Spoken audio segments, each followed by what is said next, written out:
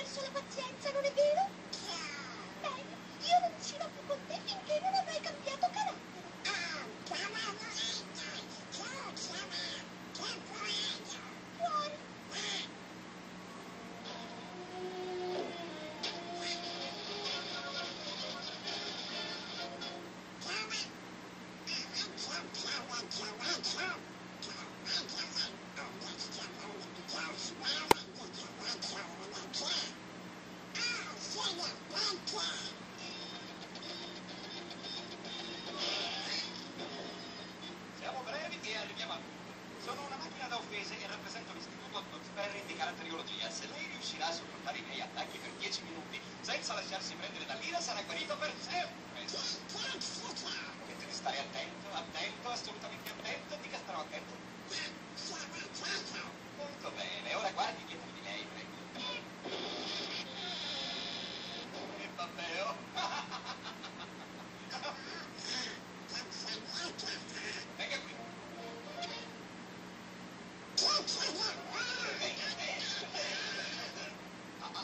Si controlli. Conosci questa? Due uomini camminano piano piano per la strada quando all'improvviso passa un camion.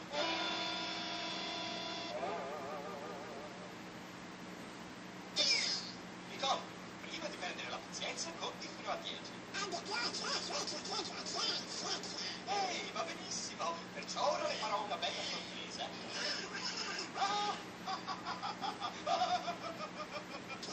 Non perdere staffe ancora un minuto ed è fatta. Ora si rilassa.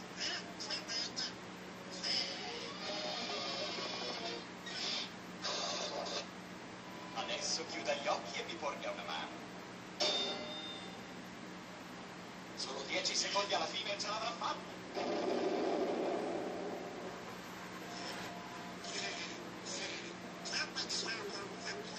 Congratulazioni, lei è un povero uomo.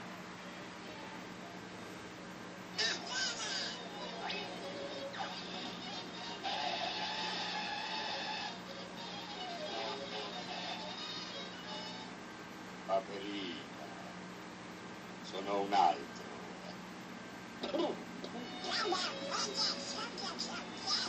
Vedremo. Sono tutto da prova. Mi dispiace aprirmi la finestra?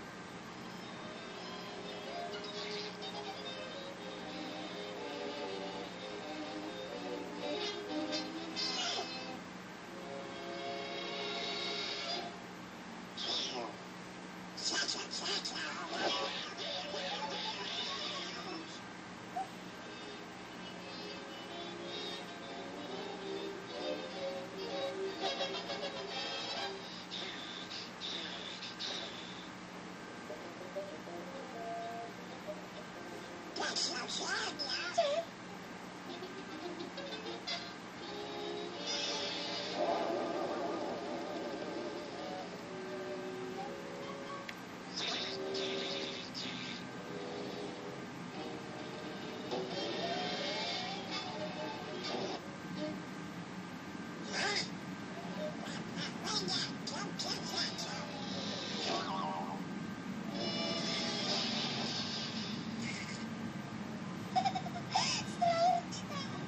Nonostante tutto sorridi ancora.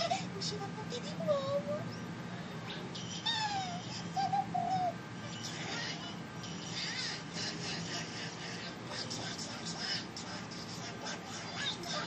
Ho il cappello nuovo. Ho fatto lo stesso scherzo. Non è più alla vita.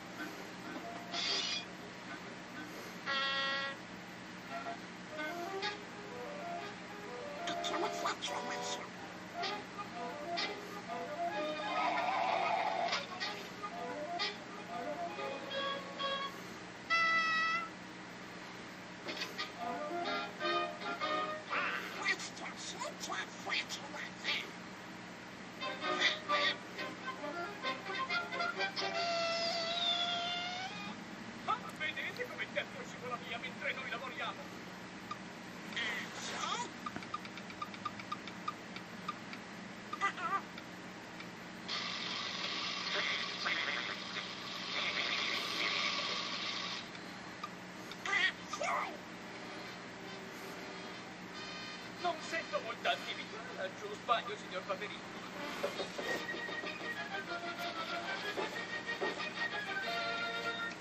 Oh, così va meglio, molto meglio. Impriamo questo pacco con urgente, per favore.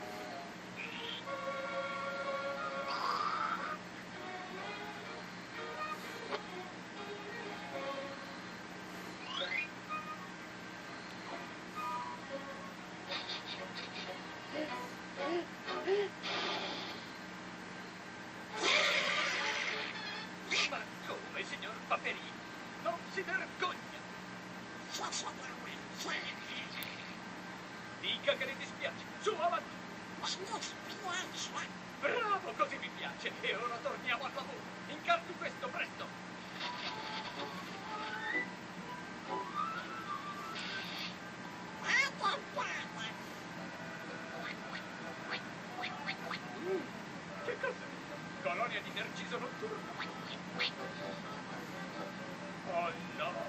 Cammel numero 5.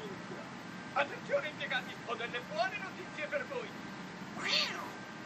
La produzione è aumentata in tutti quanti i reparti, tranne uno. Il reparto confezionamento regali. Bisogna provvedere. Il presidente non è contento. Sì, signore, gli daremo subito da fare.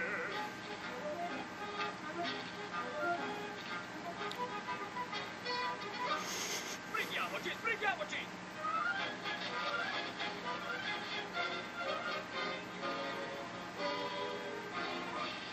Un pacco urgente, signor Paperino.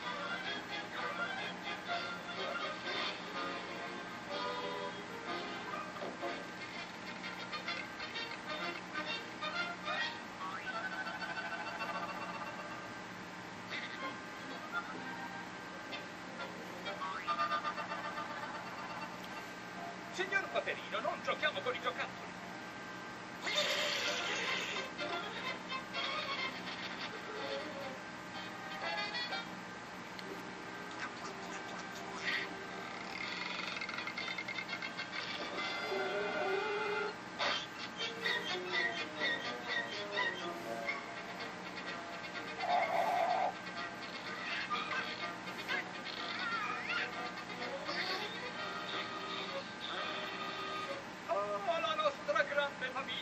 Non è stata una giornata stupenda.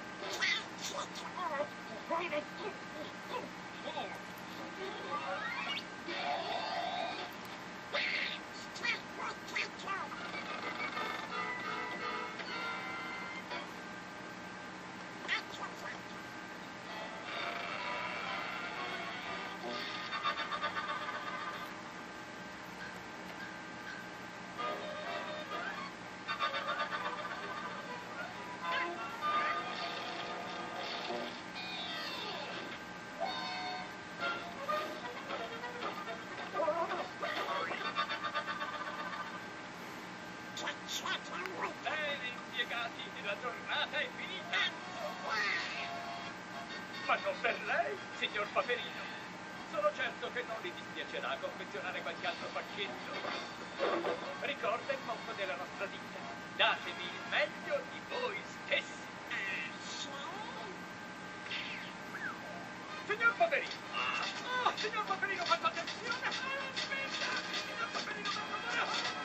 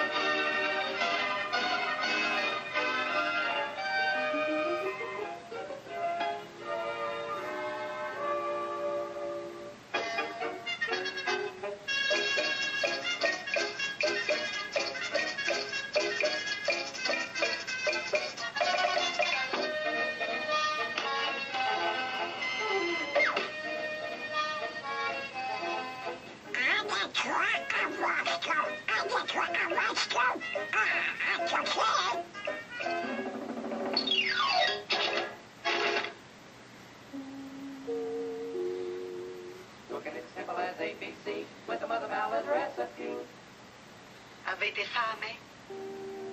Vi andrebbe qualcuna delle vecchie, deliziose, dorate, croccanti cialde biscottate di zia Papera? Gocciolanti di burro fuso e affogate nello sciroppo d'acero?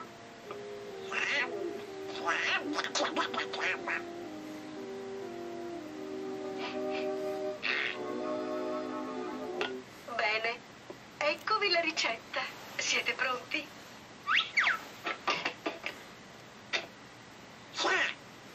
Mescolate insieme 1 litro di latte e mezzo chilo di farina.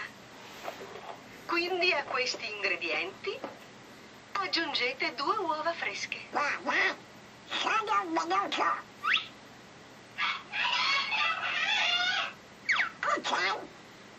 Ripeto, aggiungete 2 uova fresche, una spolveratina di lievito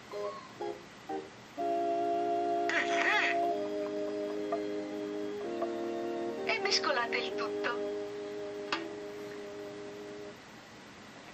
Attendete che la griglia sia ben calda. Quindi mettete a cuocere la vostra cialda mentre zia Papera vi farà ascoltare un po' di musica.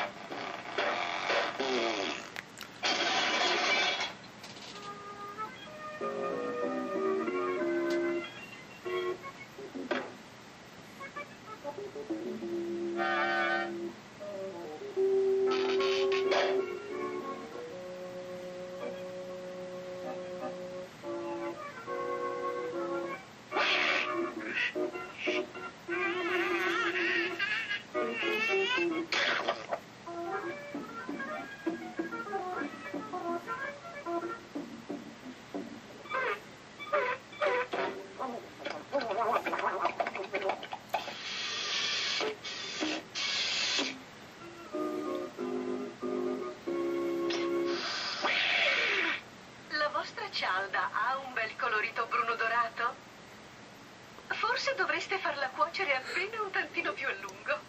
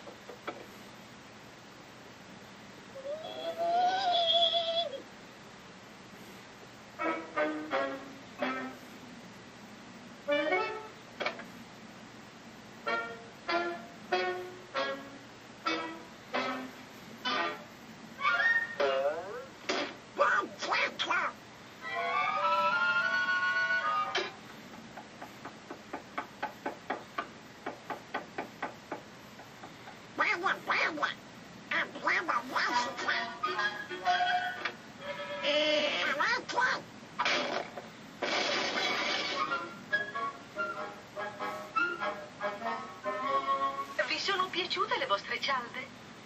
Scommetto di sì. Scrivetemi, aspetto i vostri commenti. E con questo zia Papera vi dà appuntamento alla prossima settimana e vi augura un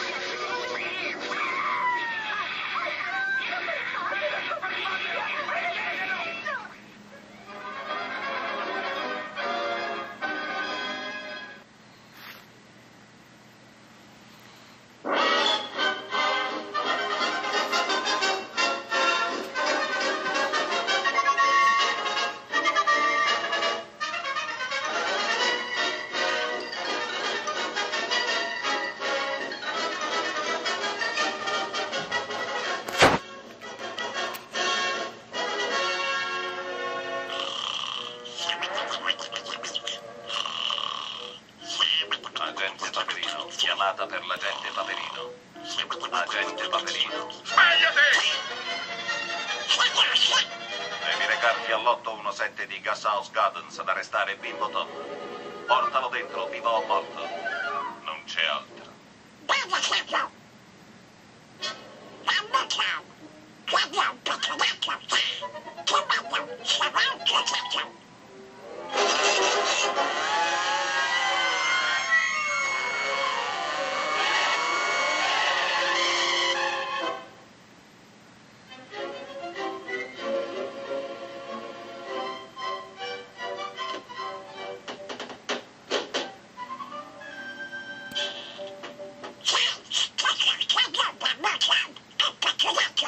E allora?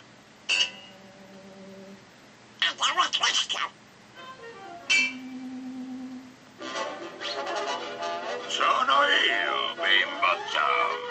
Sbirro.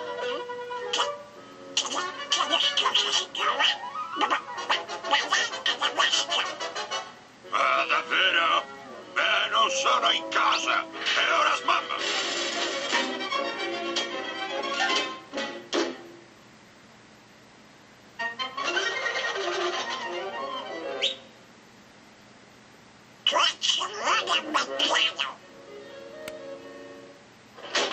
Piedi piatti, li odio!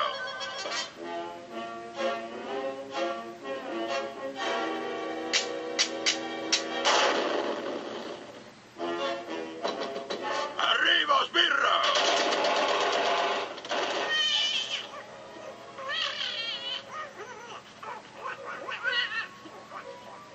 Cos'è questo?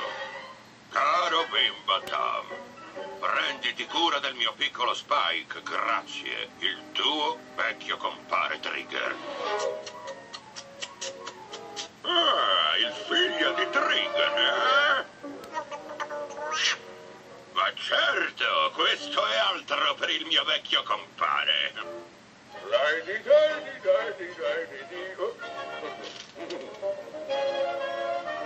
Che roba è? Allora? Ma un sonaglio per bebè! È bravo il frugoletto dello zio!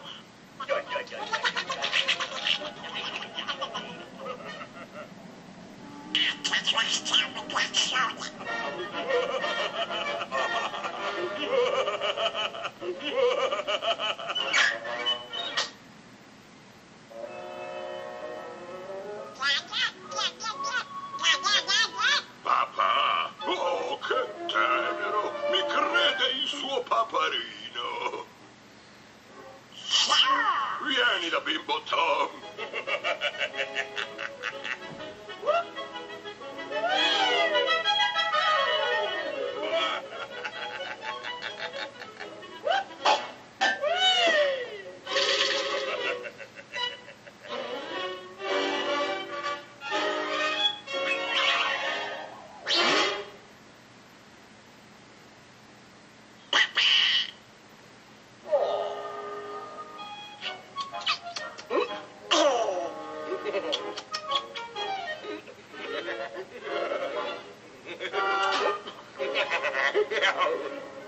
Attento, frugoletto, se no cadi e fai boom!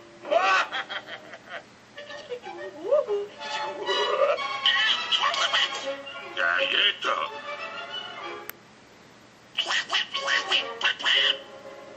Piede? Oh, ma certo! Allora, questo maialino aveva una pistola e questo maialino invece no! Questo maialino cercò di sparare e Bimbo Tom fece bu bu bu bu bu bu bu bu bu. Bu bu bu bu bu bu bu bu. Il piccolo ha carattere. Mi piace, piccolo, continua.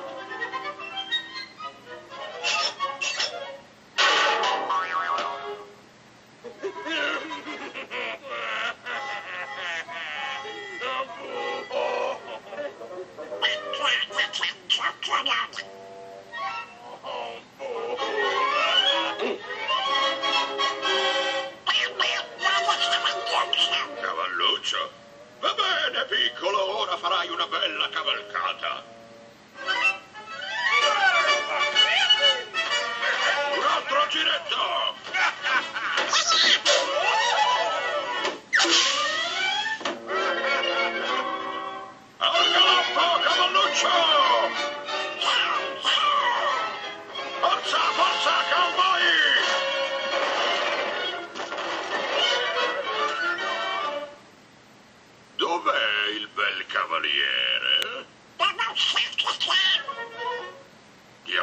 questo?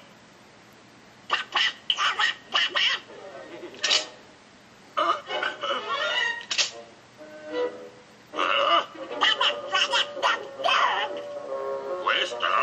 Ah, questa fa la bua.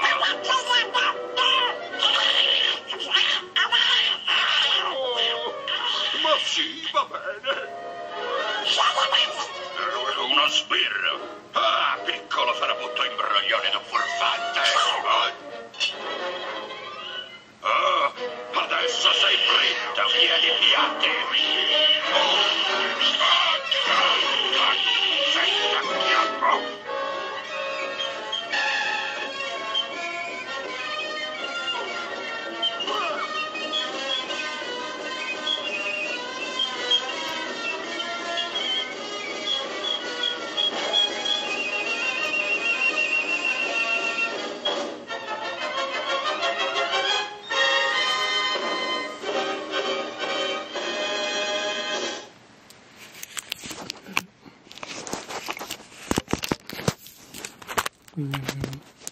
Finito l'esperimento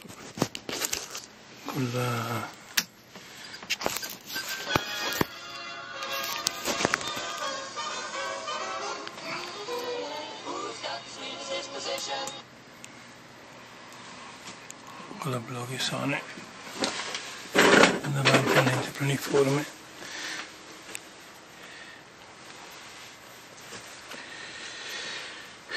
che accentua l'effetto di profondità dell'elemento di ripresa e vagamente emulando il sistema della MAGIX giapponese, e al posto della lente più l'occhio di mosca prima della ripresa c'è semplicemente usiamo lente e i due obiettivi della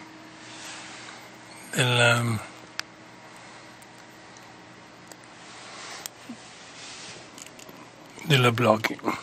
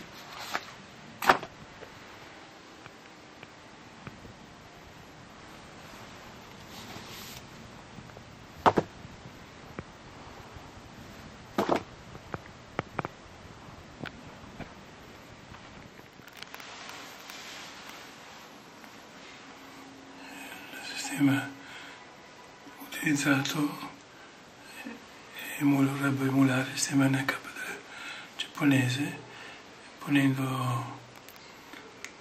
la lente planiforme a distanza di 1,5 cm rispetto al piano delle due obiettivi BloggieSony per una migliore capacità di focalizzazione. Vi saluto.